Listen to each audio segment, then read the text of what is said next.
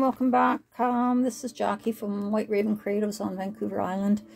This was a little multi-flipped envelope booklet that I just put on YouTube the other week. And I've had a few requests to show how it was made, so that's what we're going to do here today. I believe it was called Butterflies and Birds Flip Flap. If you want to go and have a look, and if you want to join us, that would be great. So let's get on. Today we will do part 1, which will be the foundation and putting the envelopes together, and then part 2 will be coming back and decorating. Okay, thanks for joining me, and see you in a sec. Okay, so the first thing you need to do is get your envelopes. These are, in Canada, we call these legal envelopes, legal size. So they are about, we see, what is that, 9.5 by 4. That's just to give you an idea of what I'm working with, but you can do this with any size or shape envelope that you would like. Okay, so the first thing that we're going to do is get 7 envelopes. Because the way it worked is there was 2 on one side, on one end, 1 in the center, and then 4. So these 2 and these 2. These 2 go together, 2 together, they go into this one. These 2 are separate and they go into this one. So the first thing that you're going to need to do after you've got your envelopes is cut off the edges. Now, one point here, sorry. I've got these envelopes that have a pointed closure flap, but I think the last one I used, it had the square closure, if you know what I'm talking about. It came down a little more here and here, and there wasn't as much here. They were just a square flap. Well, rectangular, but 4-sided rather than a triangular. So, but these are the only ones I have, so I don't see why these aren't going to work as well. It's just that we have a bigger gap here.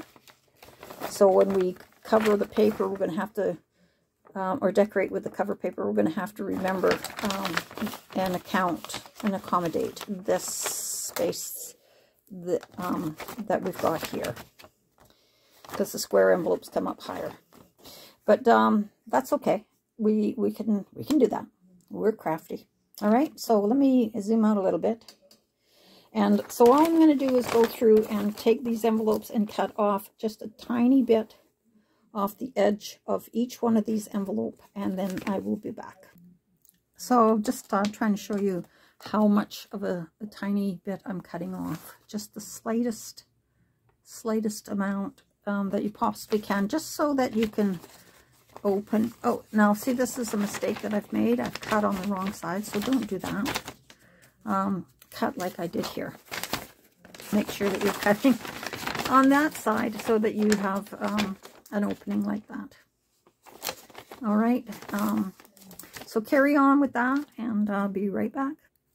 All right, so I've cut the edges off of these 7 envelopes, and they are all now a tunnel. I don't know what you call that. I guess that's a tunnel. Call it what you want. So now I'm going to show you how we're putting these together, and then you can do that and let me know when you get there. Okay, so first of all, what I'm going to do is take 2 of those envelopes, and I'm going to put them back fronts to fronts, and take the 2 closure flaps and put those into another envelope like that.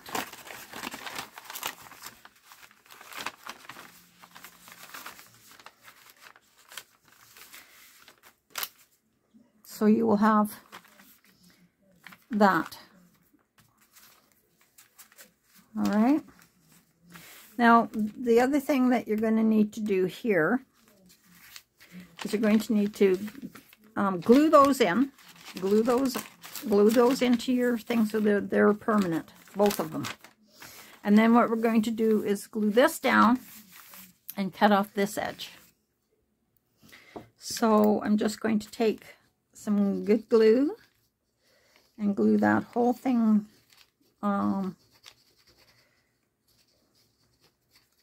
so it will be well stuck, and glue that now into here.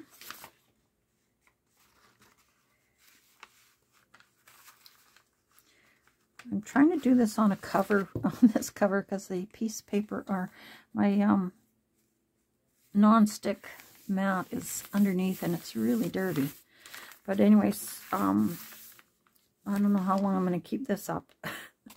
So anyway, there we go. There's the first one, left envelope into that center with the two edges cut off. And then we're going to do the same on with this other envelope. We're going to put some good glue on that entire flap. And I'm just using Aleene's tacky glue. I have a number of glues, but I'm finding that this one is working good for me. So make sure that you don't put it into this one. All right, put it into the left side so that in the end, when that's down, you've got your side with the two edges open, which now one will be glued, and you've got your envelope there and your envelope there. So you're going to end up with this envelope, envelope, and then there's your tunnel. Now, if you got any little pieces like this that aren't glued down, just go in and get them now. Get them down. All right. So once that's done, we're next going to put these other four pieces together, 4 envelopes together, and then I'm going to show you how we're putting those into here. Okay, so I've gone ahead and I've numbered this 1 and 2. That's the first bit we've already done, and through the center, which was the tunnel piece with both edges open. Cut off the edges on both of these sides so that you could slip these envelopes in and these envelopes in. Right? Now, what I also remembered was that if you don't want it opened, if you're not going to put something in each one of these envelopes, you can just leave it a closed envelope. If it's on the outside and you can put things in, it'll work fine. Just depending on how you're going to want to fold all this in the end. So if you want, for now, you can leave these two edges closed and cut them off later if that's what if you want to have those as pockets when you're done. All right, so this is where we've gotten to for now so far. So we've got our first envelope and our second, which were put front to front, and then those were slipped into here, into the center tunnel, and they were both glued down. So they're now attached like that. All right, so we could probably go in and slip some glue into that too, because unless you want a little secret hiding spot. Anyway, we'll come back to that. So then I've done the same on this side. I've taken 2 envelopes, I put them front to front, and I've put their closure flaps into this edge of the envelope, and the same on this one, and I've just slipped those both in and glued them down. All right, so that's pretty simple. Now the next thing we're going to do is add these last 2. So I thought maybe what I would do would be try one that's a recycled envelope, because they're the same size as what I'm using now. So I'm going to just do one so that I can have a window, so that I can show you what it's like with a window, and we might do something with that window when we're decorating. So all I'm going to do now is the same thing, but I'm going to add this one onto this envelope, like that. And this one will go onto this envelope. Those will be glued like that. Pretty simple. So I've got the one in at the back, and now I'm just going to put this, the very last one, into this envelope here.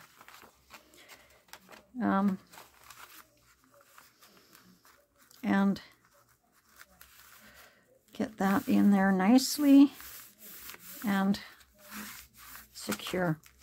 So now let's call this 1, 2. That's 1, 2, the center. This is 3 and 4 and 5 and 6. All right, so we see what we've got here now. This is what it's going to look like.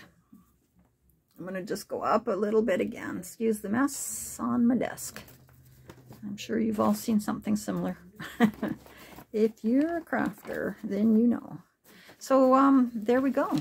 That's what it's going to look like once you've got it together. Your 2 pieces going into your center that had the tunnel cut on both sides, and then another envelope in, another envelope in to the center, and then another envelope into this number 3, and another envelope here into number 5. And there you go. There's your base. And that's what I have here.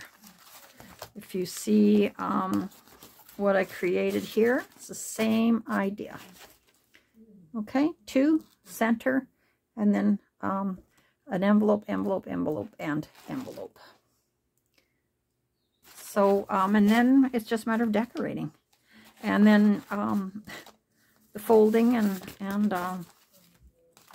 flipping of however you want to do it. So that you can show it. So, okay, so let's get on to decorating. Okay, so on to decorating. My printer is not working, so I decided that so that I could carry on with this, I've just decided that I do have some papers that were gifted to me, so I'm going to use those. And you're going to need to cover every surface. So we've got 7 envelopes in here, so you're going to need 14 pieces that are going to be wide enough to cover your envelopes as you go through. 1, 2, 3, 4, 5, 6, 7, 8, 9, 10, 11, 12. I've counted something wrong. Isn't that right? Okay, well anyway, there's so much to this thing. It flips and flaps everywhere. But we do know we have 7 envelopes, and there's 2 sides for each. So you're going to need 14 pieces to cover this with.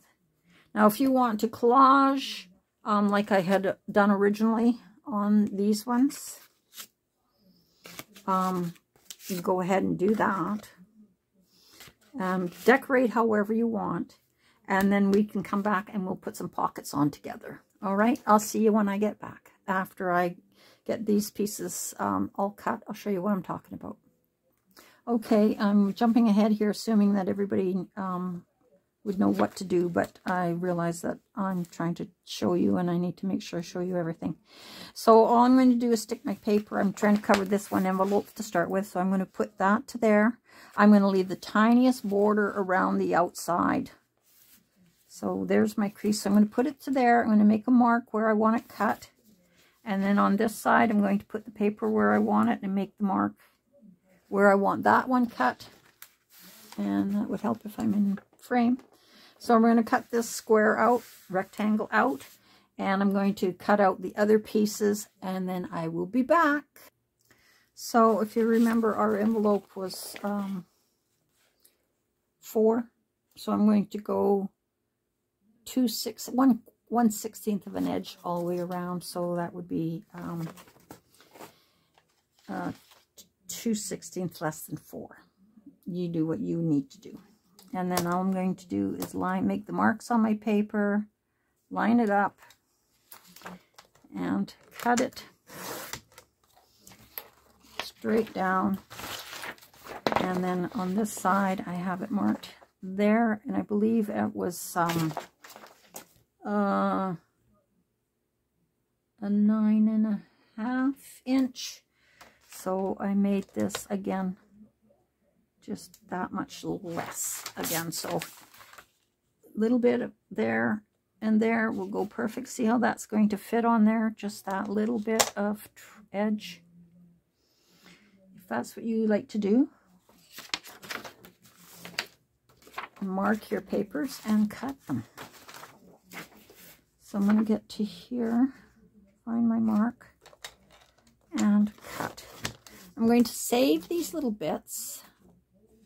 This is only one-sided paper, but I'm going to use these as little pockets and stuff on whatever other pieces I put on that would coordinate. All right, so I'm going to now use this as a template to put on the bigger pieces that I've got left. And I should be able to get, I marked that and that. I should be able to perfectly, almost perfectly get that.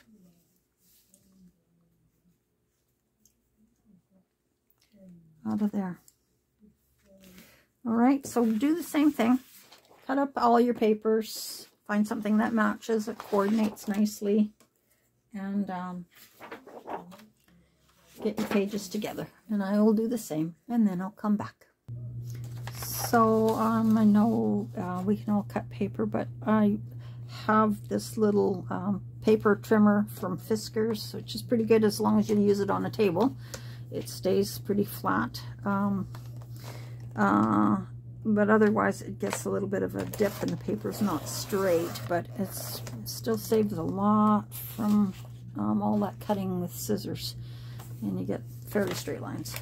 So I cut off the bottoms, and then I have gone through and measured, and I'm going to cut. And I don't think we all need to get too crazy about making it perfect, because so much of it can be covered, or, oh, I'm so sorry, I whacked that with my head. So anyway, let's I'm trying to see this without getting my head in your way. So there. So now I have, I'll get that out of my way. I have a collection, 1, 2, 3, 4, 5, 6, 7, 8. Turned out this was a double side, so that's kind of nice. 9. I can decide what side I want when I start putting it together.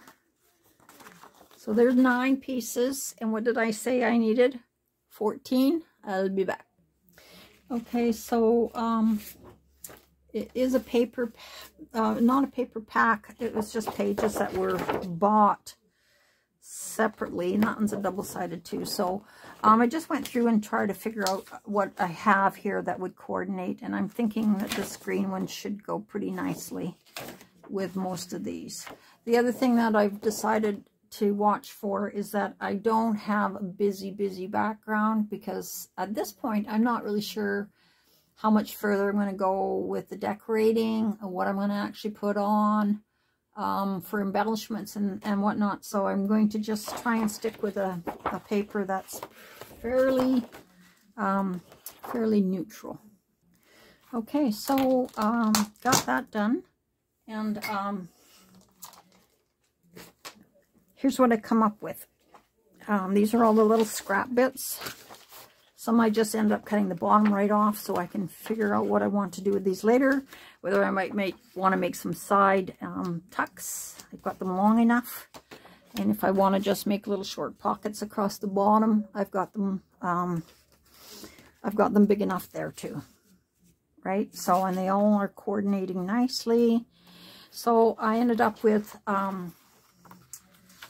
12 by 12 piece of paper cut nicely into 3/4. Yeah, 3/4 is 12. 1, 2, 3, 4, 5, 6, 7, 8, 9, 10, 11, 12, 13, 14, and I have 15. So I can decide which ones I want and where I want to put them, how I want to organize this. Now the only real hint I'm going to say here is that's going to open up. You're going to have 4 there.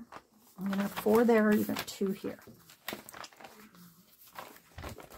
And I know it always, every time I do it, I think I've got more pages than I'm thinking of. But if you think about it, you've got 7 envelopes. So you've only got 7 times 2 sides. 14 pieces are needed. All right, so the only thing now is I'm going to figure out how I'm going to lay these on. And how I might like it.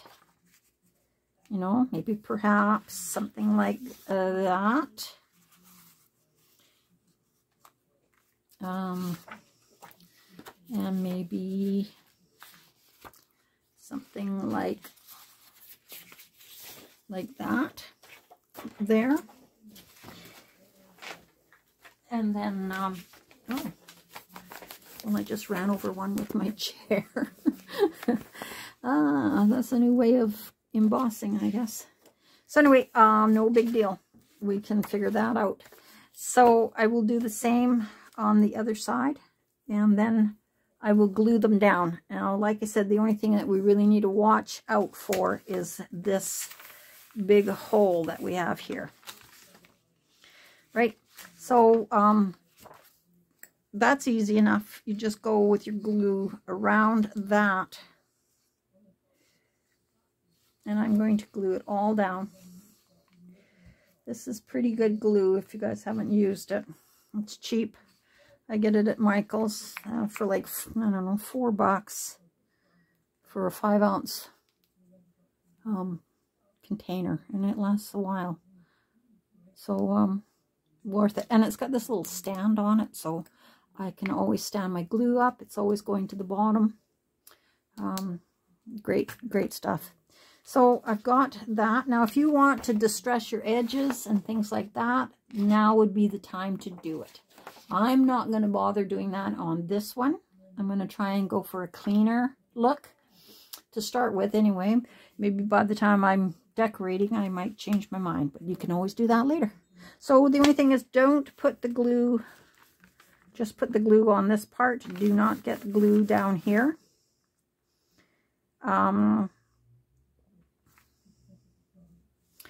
If you're going to want to use that as a pocket.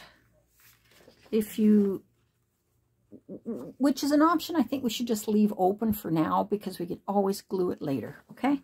So then you just lay your decorative page on top. And line it all up nice. And stick her down. Like that.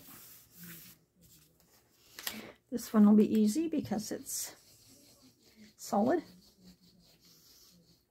I just get the edges. And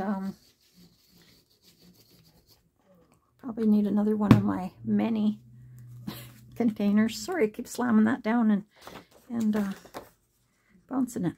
So I'm just going to put all these on. If you come to it that you've cut one a little bit shorter, make sure that the top is what's nice, because we're going to put pockets and stuff on here anyway. So we're going to cover up some of that lower stuff. So if you got a page that's a little short, just make sure you got your tops looking nice. All right. So that Aleene's tacky glue is also nice because it gives you a second or two if you need to pull something up. So there we go. So I'm going to stick all my pages down, and then I will come back to show you what I got. So here's how I found is the easiest way to do this. I laid it out like I showed you before with the original way we had it laid down. And then I put the 4 there. Then I flip this back and I had 4 to do again. And then when I flipped it over, I had 4 to do again, and then 2 remaining. So I put the 2 pieces that I want in here for sure. I'm going to go with these 2. That'll go in that little spot. Then I have the 4 here to do, so I've got 5 to choose from. So I'm going to get these glued down, and I will return. Just had a laugh, you know. Isn't that the way when you get a double-sided, you like both sides and you can't figure out which one you prefer to use? So I've used that once on that side, and I kind of think I'm going to stick with this because of the green. All right, so remember we left one of the, I put the recycle envelope on, and I had that little window. I wanted to try and use it. So how I'm going to do that is I'm going to stick the piece of decorative paper that I'm going to put on top. I'm going to slip that inside, and I'm going to just use a pencil and press around the edges here so they'll get an imprint onto my paper. A slight imprint. I don't know if you can see that or not, but it is there. And then I'm just going to cut this out. So I've just used a small pair of scissors and cut that out from there. And I basically don't throw anything out until I'm done. You never know when you might need a little piece like that. So now that's going to fit over top of there like that. And then that will give us a little bit of a window that I might, I don't know, put something in so it'll show through. Just a little added embellishment. All right, so I'm just going to glue this down on top of here and finish putting the other pages on. So as I'm laying out the pages, I thought that I would have it like that, but then I thought I'd just check to see what's here. And I've got this there, so I don't want that there. You get what I see? And that, and then that, because that's the same as what we've got on here. So I'm going to switch these 2 around a little bit. So I've got something different and more like that. Okay, so here's where we're at. Here's where we ended up today.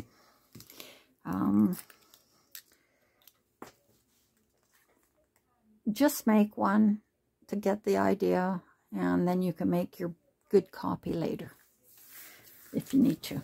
Don't worry about it. Just create. All right. So here's what I ended up with. So we have the 4 here with the little window. We have the 4 here. And the 4 there. So, and it's like a magic hat. There's another one here. Oh, so this is just so flippity, flip. And then there's our 2. So here's how we end up folding this baby. So that we have, nope, maybe wrong again. Anyway, there's lots here. You can figure out how you want to fold it later. The only thing I would say is watch if you do have paper that has a up and a down, a top and a bottom. Make sure that you're getting all your tops at the top. That sort of goes without saying, but I know it's easy to mess that up, right? So anyway, there's all of the pages, all sorts there. So there. No, that's not how I did it last time. Oh, that's fun. So there you go. Anyway, lots of fun trying to figure out what's next here. And then you do have some nice big pockets. If we want to stick a little booklet in, or, you know, another piece of paper or something like that, we do have some pockets because of the way we've put the envelopes together.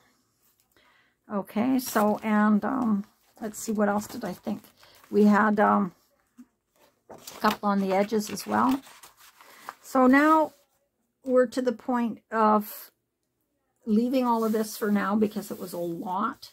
And then coming back and we'll do some decorations, and we'll put some pockets and edges on